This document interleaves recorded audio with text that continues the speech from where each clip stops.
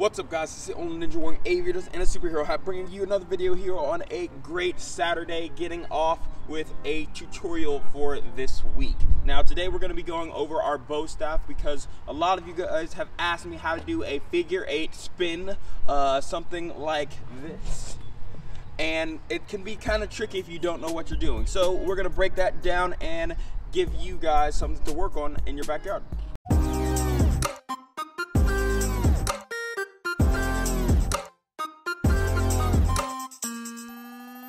Now, before I get into the actual tutorial part of this video, I want you guys to know that you need to see the figure 8 version or the figure 8 video I did a long time ago. If you haven't seen it, don't worry, I'll leave a link in the corner. I can't remember which corner it is, but I'll leave a link in the corner that you can check out, and it will be in the description for you guys down below. But that is incredibly important that you know how to do a figure 8, and even a backwards figure 8 will be helpful to do this as well. But without further ado, let's get into the video.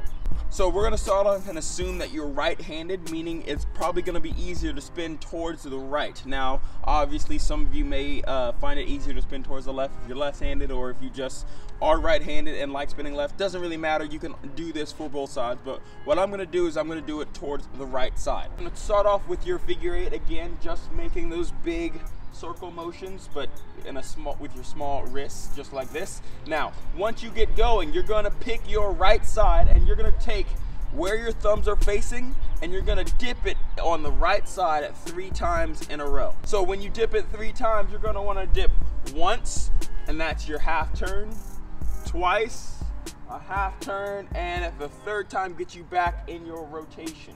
So one more time, watch, you're going from your figure 8 rotation, nice and slow, just for practice. And you're going to dip once for your half turn, twice for another half turn, and then back into your figure 8 rotation. But altogether, it'll look something like this.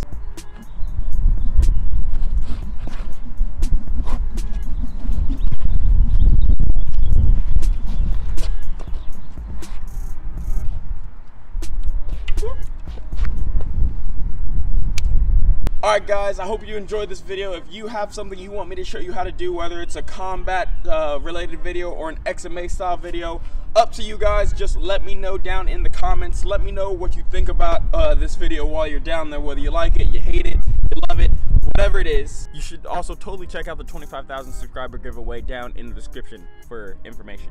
But until next time, don't forget to like and subscribe, because my name's DJ Moore, this is the Modern Ninja, and I'm out.